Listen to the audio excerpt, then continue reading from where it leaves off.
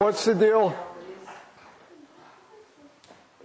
All I wanted to do was see if anybody would take it and then not say anything about it. Which you didn't. Kim, why did you give him that $20? Were you convinced? Did he convince you, or did you just give it to him because he came on kind of forcefully?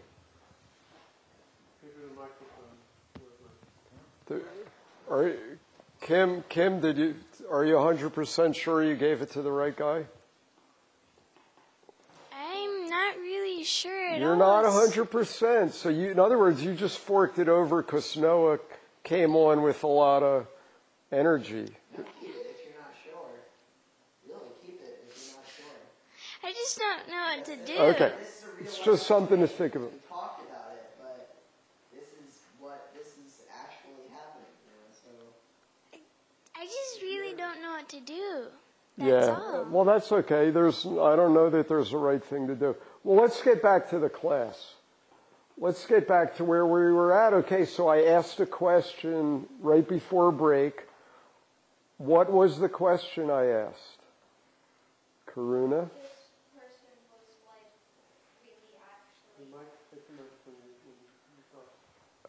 What if this person was actually really poor and just spent their last pennies on their daughter's wedding? Okay, what'd you think about that? Does that change anything? Does that change the way you think about the whole situation, or are you still going to pocket the money and then give it to a charity of your choice? Well, if this person was really poor, it is sort of, to me, it is sort of like a charity to give it back to them.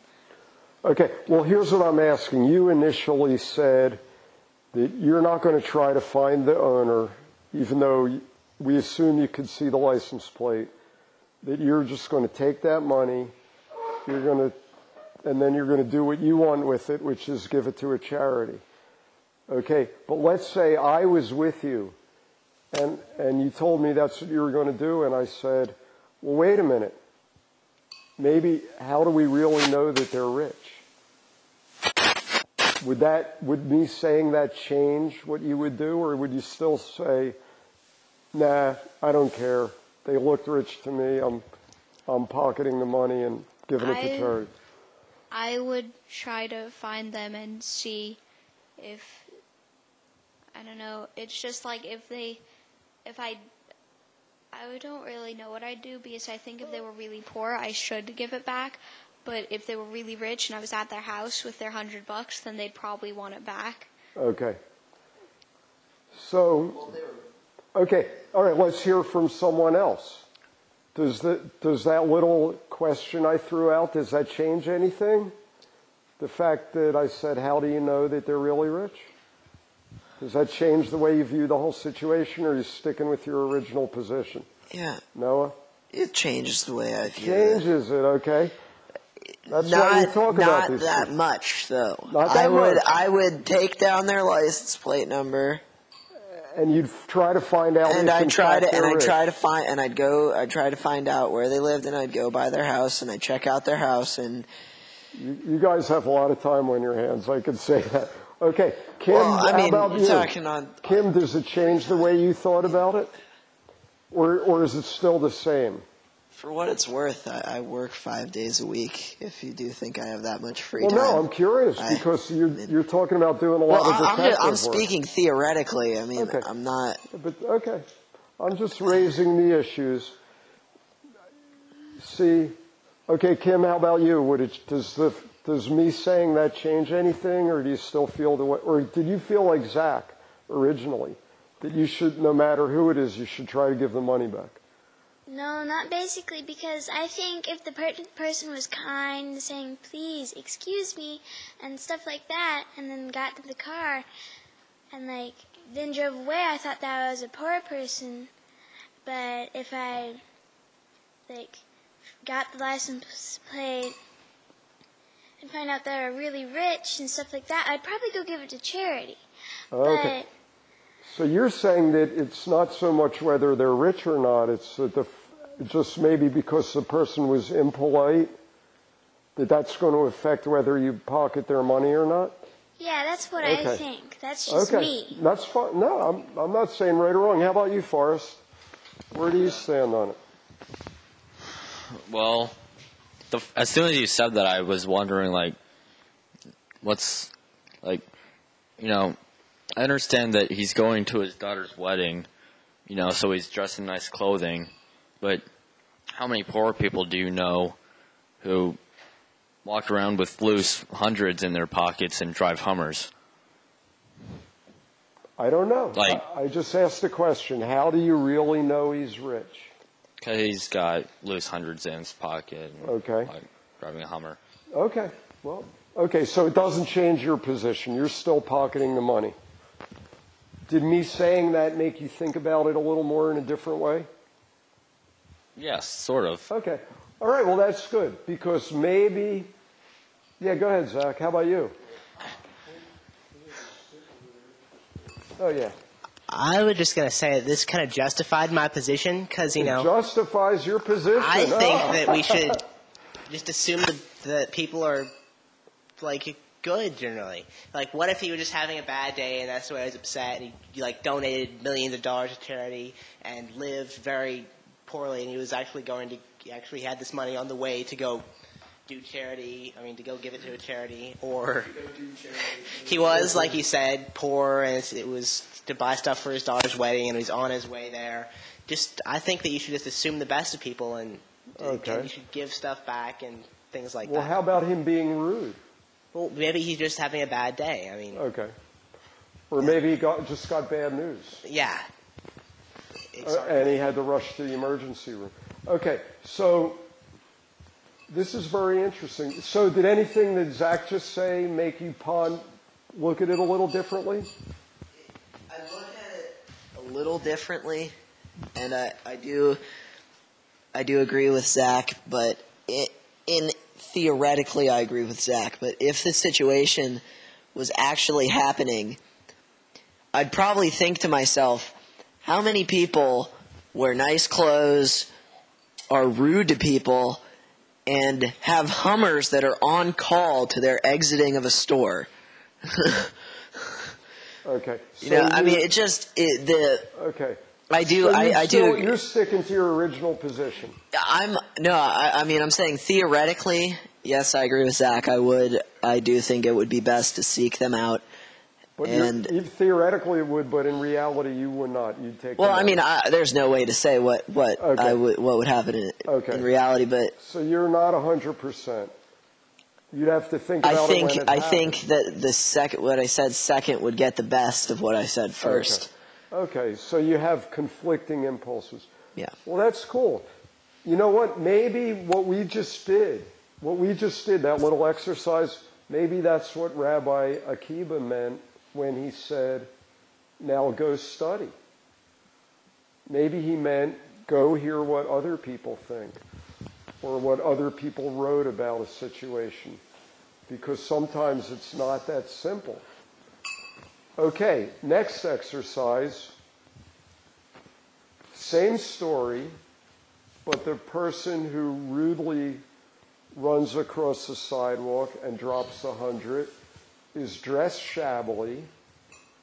They look like they're pretty down and out, and they hop into a beat-up old pickup.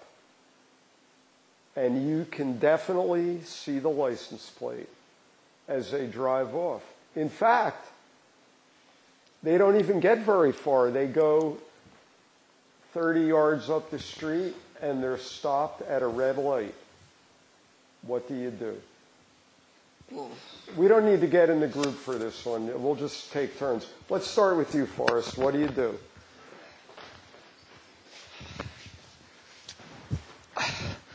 I think that scenario works out well enough for me to be able to go over there and bring it back. You're going to run down and you're going to run over to that red light and what? Tap on his door and hand him the 100 and say what? Are you going to try and talk me out of it? No, I'm asking you. I just want to clarify.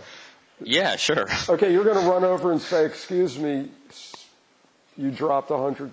Okay, yeah. Let's hear what Kim has to say.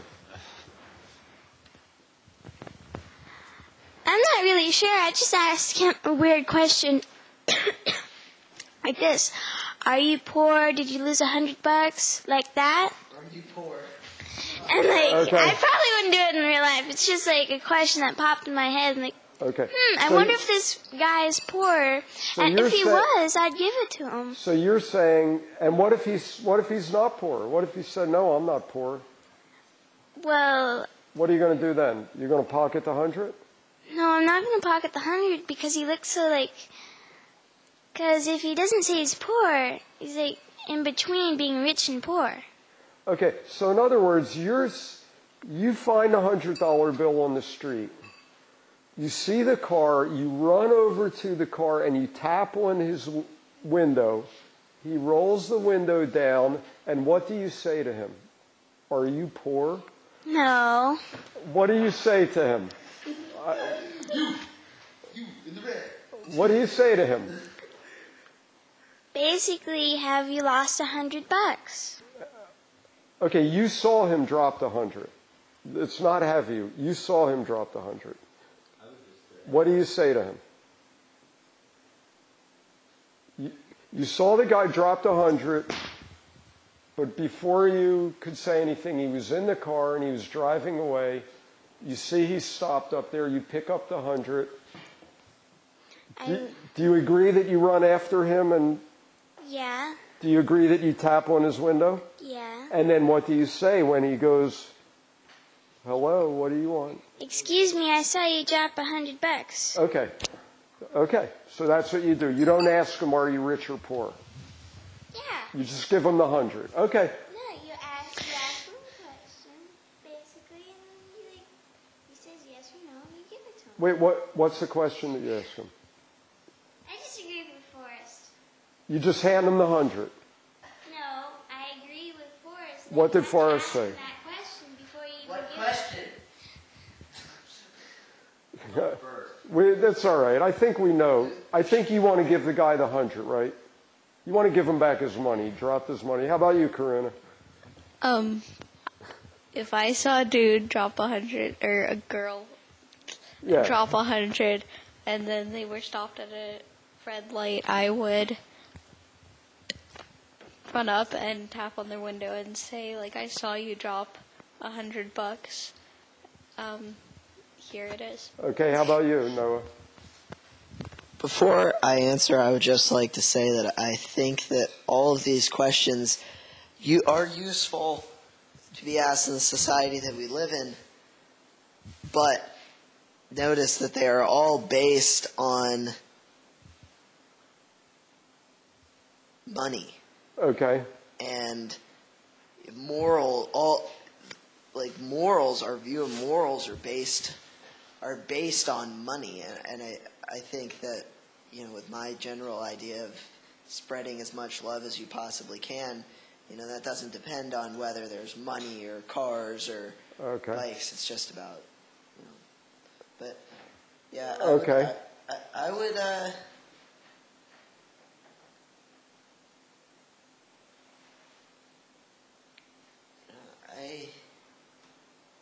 don't know. I think it would be.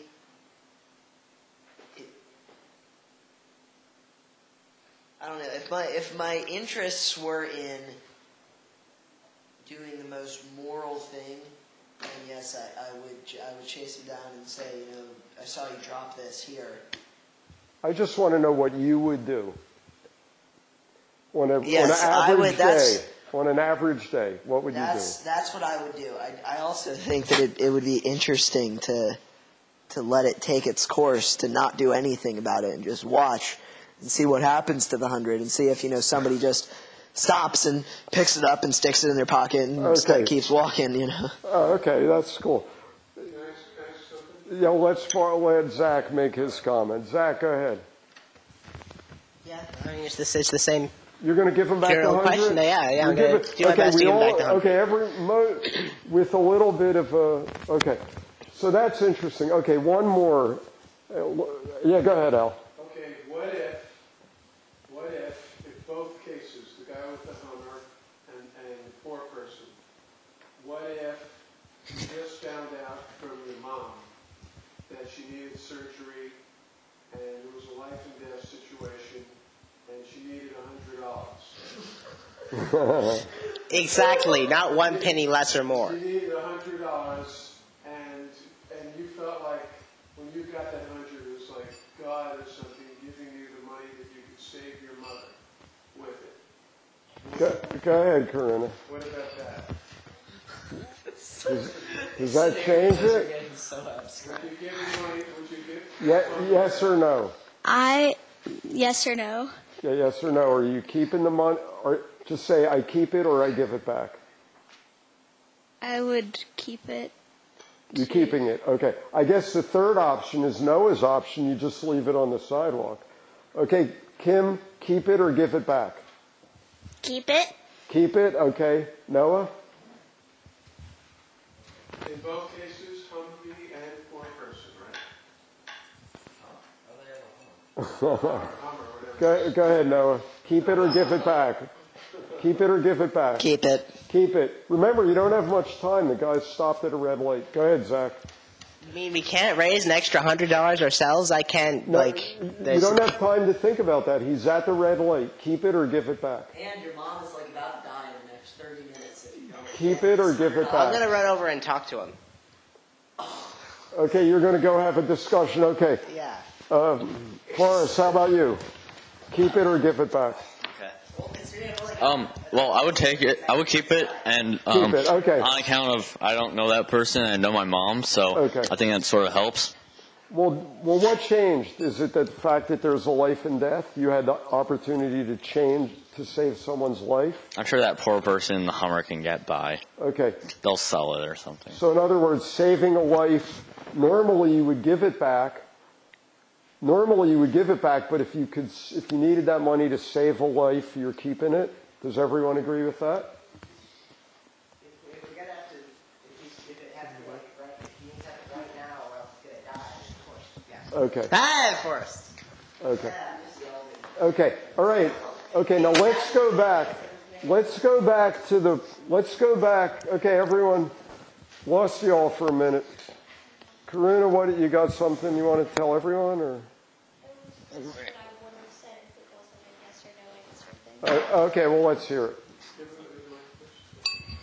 I don't think anybody except for Kim will understand it, but I was gonna say that I would take it as a sign from StarClan to save my mother. A sign from who? StarClan. Sartan. Okay. StarClan, not Sartan.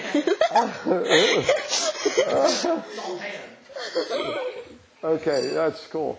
All right, now, let's go back to the situation where the raggedy person in the beat-up pickup, and we all agreed that we'd give it back, except Noah said that he might just leave it there as a little... I would give it back. I just think that it would be interesting if this scenario...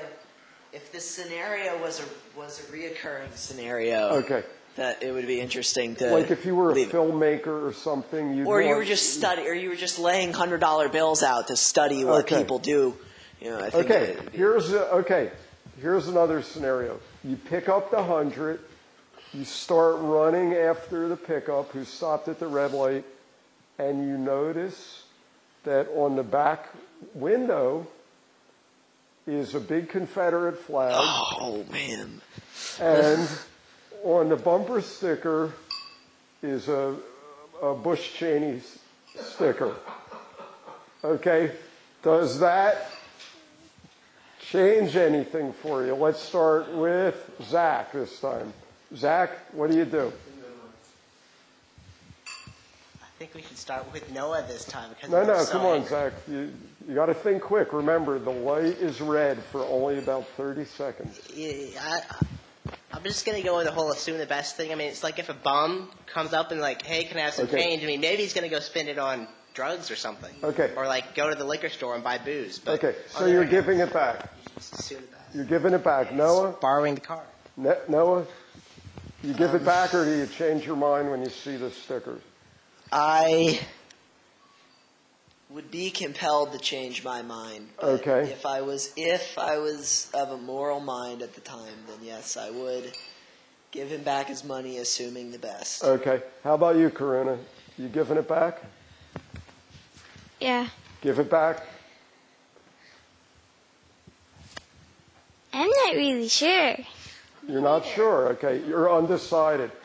Well, if you're undecided for too long, and you don't write his number down, then you're keeping it because he's gone.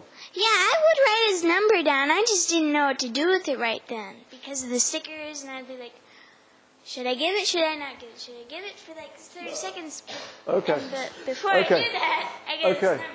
So then you're just going to write his number and think about it. How about you, Forrest? What are you doing? I go to his car. I knock on the window. I tear the 100 in half. I give it to him, call him a Nazi, and run like hell. Okay. All right. Those are very good answers. And now I want to read you guys something. This is from a book called Loving Every Child. This is by a guy named Janos Korczak. And this is a famous man who ran an orphanage for many years in Poland. And he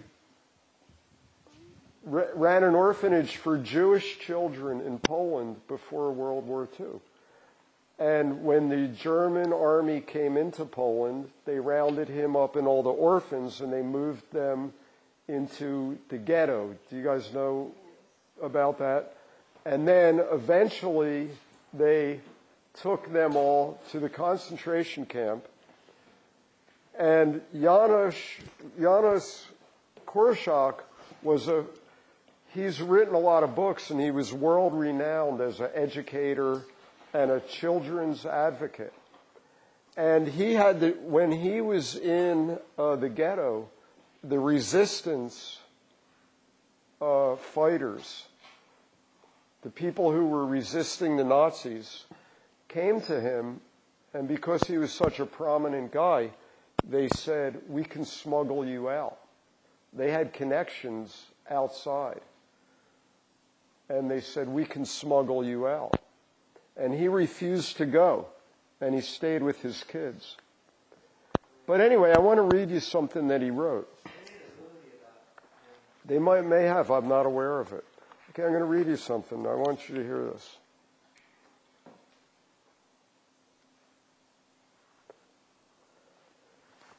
Okay. Any child is an unequivocal Democrat and does not recognize hierarchies. Okay, does everyone know what that means? What's the definition? What do you think he is using for Democrat? A Democrat, I would say he means fair-minded. They look at everybody as equal. That's what I think he means. He says any child is an unequivocal. That means, unequivocal means 100%. Democrat, and does not recognize any hierarchies. Do you know what hierarchies mean? What's it mean? What's hierarchies mean?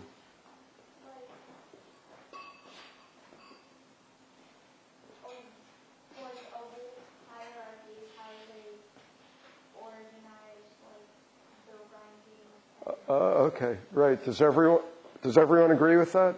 That's basically it? Okay.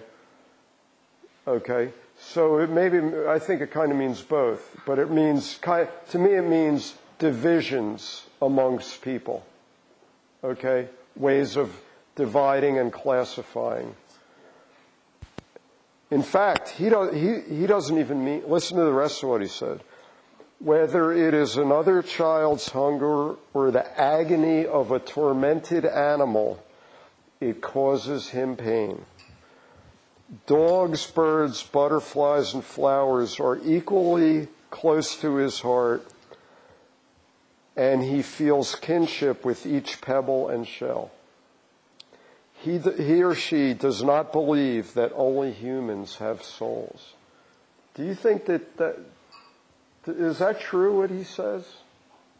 That children don't recognize hierarchies? Yes.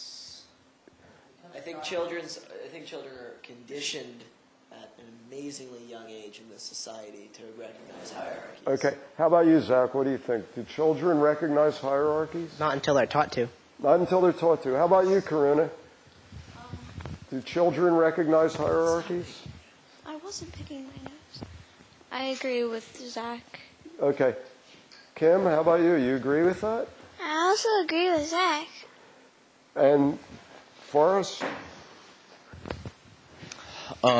They might not understand what it is until they learn the meaning of what a hierarchy is but then when they learn the term, they may look back and realize all the ugly people. Okay, here's a question. Do you guys recognize hierarchies? Or do you have the mind of a child that doesn't recognize hierarchies? What do you think? Let's start with Kim. Do you classify people in groups? Or what do you think about that? Do you recognize hierarchies, or do you try to treat everyone as an unequivocal Democrat? I just don't realize hierarchies. I'm sorry? I don't realize You're not sure what it means? I know what hierarchies mean. I just don't see it when I look at a person. I just treat them as I treat my best friend. Okay. Okay, so you're saying you're like a child. You don't really classify people into... You're going to treat people the right way, in a good way. Is that what you're saying? Yeah. That's a Native American expression, in a good way. Okay, how about you, Karuna? Are you like the child in here that is an unequivocal Democrat and does not recognize hierarchies? Well, it depends on what you mean by recognize. Like, I can... Do you base your actions and the way you deal with other people or other animals or other creatures based on some hierarchy that some deserve better treatment than others? Or are you an unequivocal Democrat? I don't think some deserve better than others, but like at my house, I make sure that I'm the alpha of like a group of 3. Like if there was a group of 3 dogs, I'd be the alpha, and then my puppies would be like they'd just be my puppies. Okay. All right. Yeah. Okay. How about you, Noah? Are you still like a child who is an unequivocal Democrat, or do you recognize hierarchies? By my definition, I do recognize hierarchies, but the way that you described it, I don't.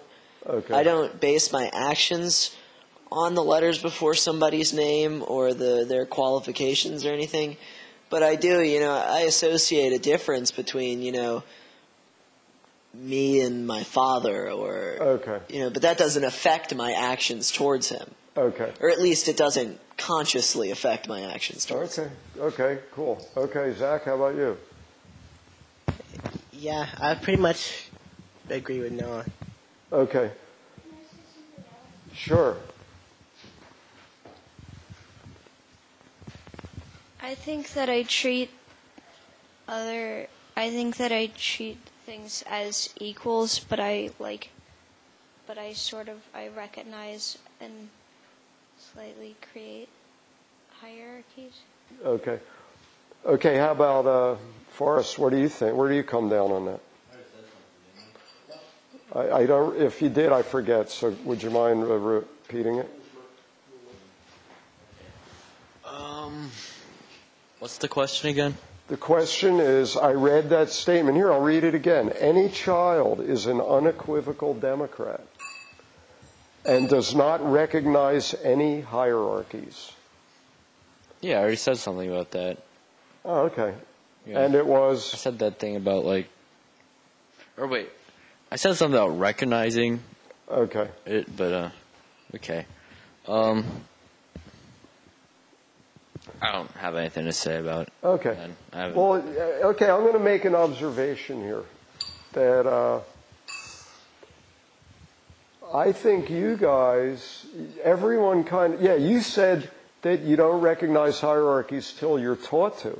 Well, no, that was him. Okay, that was Zach, right? I said that you can spot out, like, you can see a hierarchy, but you don't know what to call it.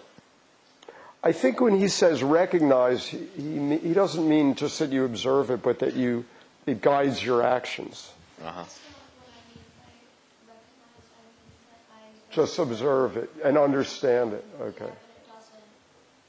Doesn't affect you. Okay. Well, we're getting close to the end, and we're going to wrap this up. Now, look, I want to give you guys something to think about, because the reason I read that is because I found in our discussions of these moral dilemmas and how you were going to deal with these situations that some people had a set thing to do that they thought was the right thing, regardless of who the person was. Other people had recognized a hierarchy in that they would behave in a certain way if one type of person, or what they thought based on appearance was one type of person, and then they would behave differently based on what they thought was another type of person. And then when I threw in the Bush sticker, it even changed it again a little bit. So that's what I would call recognizing hierarchies. So I think that's something that's interesting to reflect on, because everyone here said that you think like a child who doesn't recognize those things. Because like a little kid, would you all agree, wouldn't look at whether the person was rich or poor or had a Bush sticker. He'd give them the money, right? If he was a good kid, he'd probably say, "Mister, you dropped the money." Is that true? Like a little. So who taught you guys to recognize those hierarchies? That's something to think about for just for the heck of it. And guess what, guys? I thank you very much. Hope you enjoyed the class.